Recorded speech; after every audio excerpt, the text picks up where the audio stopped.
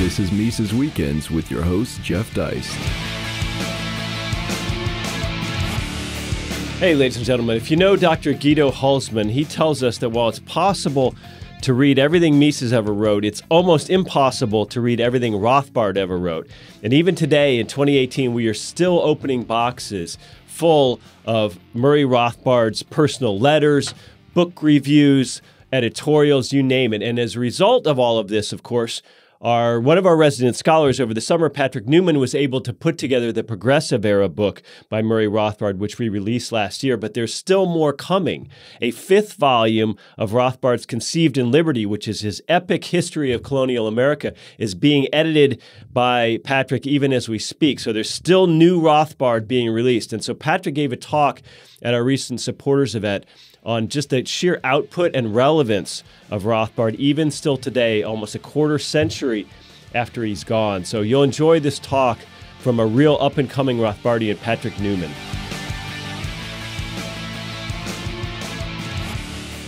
So thank you, everyone, for being here. So the title of my talk is Murray Rothbard in the 21st Century. And one thing I'll just note, sort of to tie in with Peter's discussion, was that Rothbard, if you didn't know, was a very low-tech person. So he always used a typewriter. Even till the very end, he sort of clung to his old-fashioned typewriter. And I can only imagine if he was giving this, if he was giving Peter's talk, he would have a little bit more emphasis, because not only are these companies very anti-free market, but I still can't imagine Rothbard with an iPhone or going on Facebook or something. I could see him still around. He would type up a Mises Daily on a typewriter, and he would give it to someone here, and they would have to type it up. So at least that's an interesting point. So in this talk, we all know Murray Rothbard, enormously influential Austrian economist, libertarian scholar. He wrote in the 1950s, the 1960s, all the way up into his untimely death in the mid-1990s, 1995, and really talk about the 21st century. How is an author who wrote a lot of his work 30, 60 years ago, how is he still relevant? Why is he still relevant? Why should people still read Rothbard? And how does his work still have this sort of this timeless message? And I'll be talking a little bit how this relates to sort of the works I discussed earlier, the Progressive Era in the fifth volume of Conceived in Liberty. As I said, I don't want to give too much information about those, because then no one will buy the works. So I have to keep everyone just always wanting a little bit more.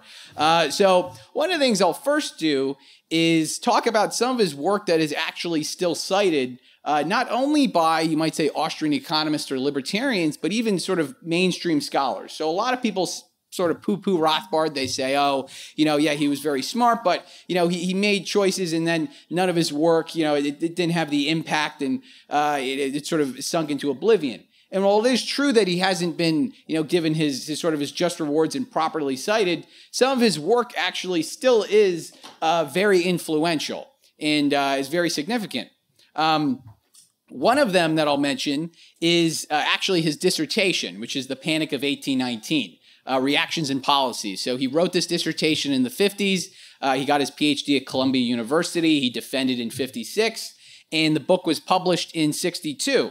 And this is still, it's actually quite remarkable. It's still sort of an undisputed reference book on the Panic of 1819. So if you look at authoritative works on history or economic history, and they're talking about the panic, 9 times out of 10, Rothbard is always cited. So whenever I look, I look in the the bibliography at the back, and I see Rothbard Panic of 1819. I go, all right, there we go, we got a win. And so just as at least a couple examples. The Oxford History of the United States, sort of a multi-volume series, one of the works on Jacksonian America by Daniel Walker Ho, What Hath God Wrought, which came out in 2007, uses Rothbard's book, so it cites Rothbard's book. A book more on monetary history by 2 economic historians, Charles Calomiris and Stephen Haber, Fragile by Design, came out in 2014, and they cite Rothbard's book on the Panic of 1819. And actually, recently, someone just contacted the Mises Institute. They have a podcast on Jacksonian America. It's sort of affiliated with Stanford University. And they asked if someone could speak about it. And I'll be speaking about the dissertation, hopefully in a week or two. It's called The Age of Jackson. And, I mean, it's actually quite remarkable. Someone's dissertation written 50 plus years ago is still people still want to talk about it and people still actually read it. I have enough trouble getting people to read my dissertation, and I wrote mine 3 years ago. So actually, when I teach class, on my syllabi, I say if I catch students cheating, I don't fail them. I just have to make them write a book review of my dissertation. And no one cheats in my class. I gave a copy to my dad, and I asked him, if he's ready. He says he keeps it right by his bedstand, so if he has trouble going to sleep, he opens it up, knocks him right out. He's on page 3 right now, and I gave him 2 years ago. So anyway, as a side point, it's actually very interesting that his dissertation is still read and it's still used. That really shows, and you look, he was very influential in the primary sources. He was a true historian in that sense. And to do that for your first work into something that you didn't even really use that much before really just shows how much of a polymath and how skilled he was. The second work, just briefly sort of mention, that is still gets occasional references. It might not be as approving, but it's still cited as sort of the Austrian reference on the episode, was America's Great Depression, which he wrote really in the mid-50s, about 56 to 57, and then it came out in 1963. And the much more famous Friedman and Schwartz volume, A Monetary History of the United States, came out the same year, was certainly more influential, but it's still, heartening to know that occasionally Rothbard gets citations by mainstream scholars on, sort of the Austrian discussion of the issue, and sometimes even approvingly when they have a pro-credit expansion, causing the the cause of the Great Depression. So as an example, there was an article that came out in the Journal of Macroeconomics just 2 years ago on a new history of banking panics in the United States by Andrew Jalil. And he cites Rothbard as sort of the authoritative analysis. Just a brief mention, but you'll take it when you can get it, getting Rothbard in the Journal of Macroeconomics. And then for any of you who know Barry Eichengreen, who wrote a famous book, Golden Fetters, sort of a well-known Keynesian economist, he had an article that was published in an economic history volume with Chris Michener on credit expansions as the Great Depression, as a credit boom gone wrong. And he actually takes sort of the Federal Reserve had easy monetary policy in the 1920s, and that contributed to the Great Depression. He takes a very sort of Keynesian view of the Great Depression, but again, it still cites Rothbard, and it's still, at least for the 1920s, bubble, and it's still heartening to know, again, in the 21st century, not only by Austrians or libertarians, but also by, mainstream scholars, Rothbard's work that was cited, that's written 50 plus years ago is still cited. So, that's still, it's still good to know, and it just shows the significance of him as an author. So sort of, moving on aside from those, listing some of his work that's been, important, what is actually, sort of the importance of his writing? So why should people still read his work, and people still do read his work, just from laymen, just getting into economics or political philosophy, or even scholars later on. This is something that's important because especially now, science is becoming increasingly, at least economics, where if an article is written 5 or 10 years ago, it's out of date. It's no longer got the most, up-to-date literature citations or methodology. So it's, just put it in the dustbin. But, why do people still read Rothbard? Well, the first thing is that Rothbard was a great writer. He was very clear. He was concise. Most academics are terrible writers.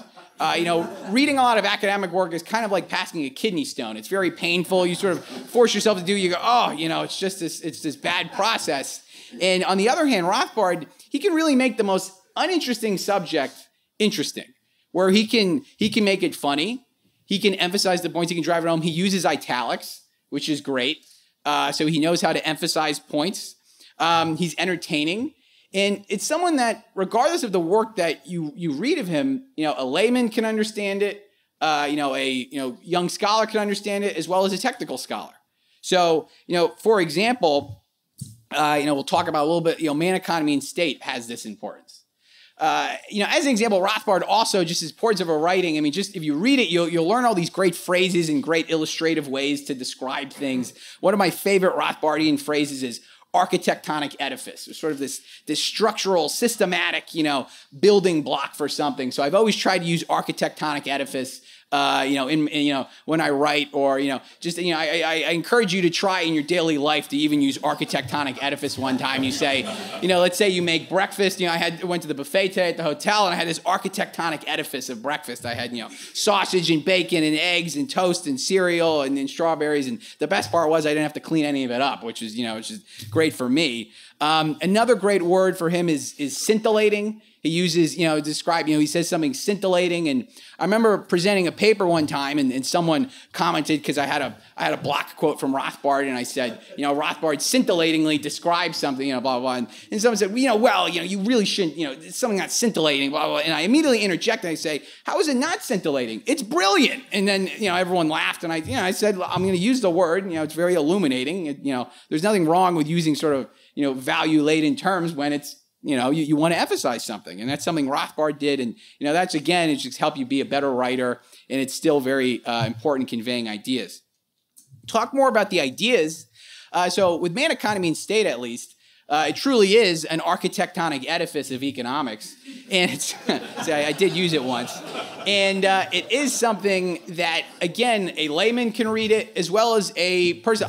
Man, Economy, and State, one of the most influential books, probably the most influential book I've read. I still open it up and I still find gems of insight. And I still do it with all of Rothbard's books. And again, it's an economic book. It was written in the 1950s. And the fact that still people read it, again, most economics books, most papers, no one reads them. You look at the count, it goes into a journal, and then maybe you're lucky if you get 10. Oh my God, someone downloaded my paper. All right, well that's 2 for this year. That's how bad it gets sometimes. At least sort of turning to the economic history, sort of talk a little bit about the influence, the 2 books I mentioned from before. Why are they still important? So you think of the Progressive Era. It's about period, roughly over 100 years ago. Rothbard wrote it in the 1970s. Why is it still important? Is it just history for its own sake, or does it actually have lessons about today? Well, as Peter described, Rothbard really sort of goes into the emergence of the modern, sort of what's known as the alliance of throne and altar. So you have the alliance basically of big government, big business, big intellectuals, and big unions. So if you think today, and Peter went through this with a lot of the tech companies, sort of these very sort of favored businesses, and also various Wall Street firms, they donate heavily to sort of various political parties. They always seem to have the appropriate, they're so large they can handle the regulations, the compliance costs don't hit them as well. You have the big intellectuals, so the Ivy Leagues, the favored news networks that people consider reliable. So CNN, the New York Times, the Washington Post, MSNBC. Where if you disagree with those, well, you're just biased, et cetera. They're the ones really conveying the truth. And then big government, where you have the Democrats and the Republicans, just sort of the whole beltway, which is really protective of its power and sort of the pelf it has over. That's another great Rothbard word, pelf. If you want to describe the government taking something, they take, the power and pelf, they're just a bunch of looters, basically. The gang writ large, gang of thieves writ large. And Rothbard sort of goes into this, how this developed, how this sort of modern, corporatism came into being. It just didn't happen out of nowhere. It didn't begin with the Reagan tax cuts in the 1980s, despite what Piketty says or something about that. It was around for a lot longer before then. And, at least to go briefly into sort of, Conceived in Liberty, Volume 5, so then you go, okay, even farther back, why does something about the 1780s still have relevance today? So, at least from one perspective, Rothbard tells a story about the founding of the, of America's Constitution. And it's something I mentioned before. He really tries to hammer home the point that a lot of people today still, they find it very uncomfortable to believe, but that the state is a coercive entity. It's not a social contract. It's not a unanimous social contract where outside of it's anarchy and then people sort of voluntarily sacrifice some of their rights. It really is sort of a coercive theory, and states emerge through conquest.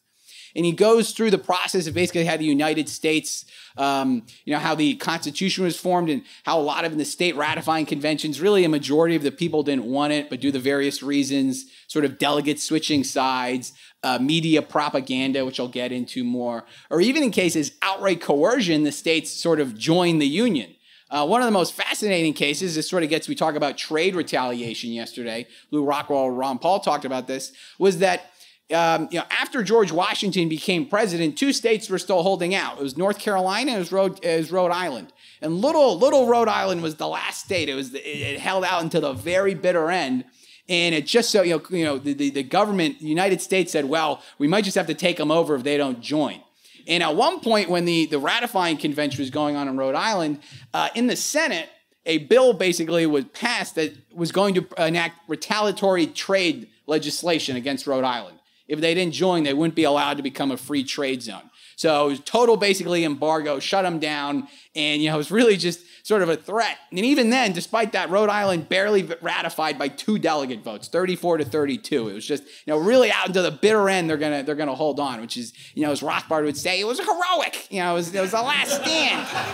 The great forces of liberalism. So again, just little Rhode Island had that tenacity. One other thing that we can sort of learn from the period that Rothbard goes through that I was sort of heartened to find, to read, Rothbard's work is that, this isn't the only time the media has been very biased in favor of big government. One of the advantages of the Federalist forces during the ratification of the Constitution is that they really had control of the press. They had control of the press, and more importantly, despite really no one using it now, they had control of the post office, which is very important, where a lot of the postmaster generals were heavily Federalist, and so the Federalists had greater communication. They were able to propagandize much more. They would sometimes only list pro-Federalist articles in newspapers. If newspapers issued anti-federal articles, people would stop their subscriptions. They'd get threats. Sometimes the newspaper buildings would be ransacked. I mean, that's one way of persuading them to stop, basically. To really drive that point home, it wasn't sort of a fair match. And it's quite interesting. You look at just coincidentally, some Federalist mail was delivered in the span of 1 to 2 weeks, while other anti-Federalist mail took months to deliver. So you go like, oh, okay, like maybe something's going on, yeah. And so in a sense, with Google or other, having favored searches, or when you type something into favored website, oh, you get a totally different perspective. At least now, it's a lot easier to convey information. Before you only had newspapers or pamphlets, and it was a lot harder. So it's interesting to note that the media has always been an instrument, basically, of propaganda for big government. It's always been basically pushing that. It was something sort of a theme you sort of read in Rothbard. He was talking about that. The deck has always sort of been somewhat stacked against us. And that interesting, sort of the interesting view. One last point that I'll mention is sort of another project involving the Rothbard archives, working on with Joe Salerno. Sort of there was a book that came out a couple years ago called Strictly Confidential, and had some of Rothbard's writings on, when he was for the Volcker Fund, about economics, political philosophy, political science history. We're working on sort of another volume that sort of has more of Rothbard's economic writings. A lot of stuff that he would work, he'd write reviews of essays or books, and some of these even book reviews, and it'd be very lengthy, and he'd have citations and everything there, very in depth. He was sort of a true scholar in that sense. And that one, even though these articles might be 50 plus years old, 60 years old, there's still, he's talking about something, business, some guy writing an article on predatory pricing or monopoly. And it's still the same themes that you see today. That, this is why this person's right, or this is why this person's wrong. And again, he's such a way of writing that you actually want to read these articles if you haven't already read them, even though they're 60 plus years old, just because you say, wow, he's talking about all this stuff, or I want to look at the footnotes, etc. So, really, in conclusion, Rothbard, despite, again, he died over 20 years ago, most of his writing, again, 30, 60 years old, it's still extremely relevant. It still shows, a great writer. He still gets some citations, obviously by Austrians and libertarians, but also by mainstream scholars. And he's still, the ideas he talks about has enormous influence, and they're very inspirational. And so this is basically why you should all read Rothbard. Thank you very much. Subscribe to Mises Weekends via iTunes U, Stitcher, and SoundCloud, or listen on Mises.org and YouTube.